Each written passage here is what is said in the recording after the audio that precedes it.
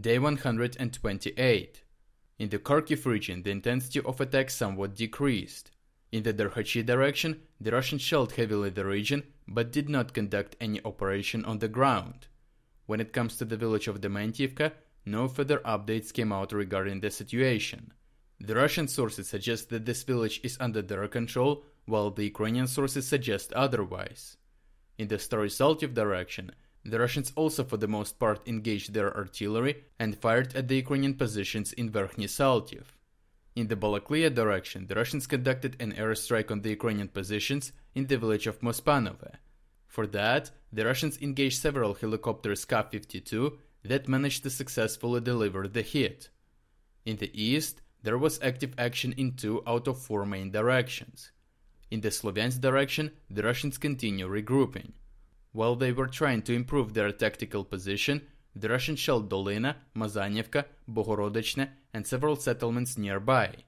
Some sources also suggest that the Russians in Sidorove are preparing for an attack on Mayaki. However, so far, the region has been quiet. In the Kramatorsk direction, no active action took place. In the Lysychansk direction, a lot of changes have happened. The Russians have reportedly taken the Lysychansk oil refinery plant under their full control. From here, they are trying to improve their position by expanding in every direction, in particular northern direction towards the village of Zolotarivka, from where they can increase their control over the local roads even more. The Russians have also taken Maloryazantsevo, and the fights broke out on the suburbs of Lysychansk.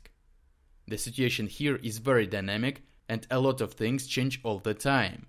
So far, it is not possible to say which part of the town is under the Russian control, because the control over the streets is going back and forth. The Ukrainian sources started to confirm that the Russians crossed the river and took a lot of ground to the north of Lysychansk. As of now, the Ukrainians are controlling Novodruzhsk and Shipilivka, which allows them to counter the Russian attacks and provide cover for the Ukrainian forces that are withdrawing from Lysychansk. These forces are still able to withdraw, but not without casualties, especially now when the control over the oil refinery went to the Russians. Overall, the situation is very dire. Because a lot of Ukrainian forces left the area, those forces that are still in the Lysychansk area are fragmented and run the risk of being divided and taken in pockets. In order to give the Ukrainians in Lysychansk more time for withdrawal, the Ukrainians in Siversk are reportedly preparing an offensive operation. The Russians have already started shelling the Ukrainian positions in this region. In the Bakhmut direction, the Russians continue their offensive operation between the refinery and Berestove. Some sources suggest that they have some success in Spirne. The Russians also shelled Berestove, Yakovlivka, and Volhygerska thermal power plant. The General Staff of the Armed Forces of Ukraine also reported that the Russians took some action near Pokrovsk, but had no success. As we can see, the Russians here are increasing the intensity of their attacks as well.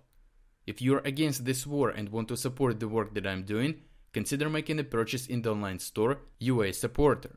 Here you can find a lot of products with Ukrainian symbolics. You should also know that all products are shipped for free, and on top of that, you can get a 10% discount by using the code STOPWAR. The link to the online store is in the description. Thank you for watching, and I will see you in the next report.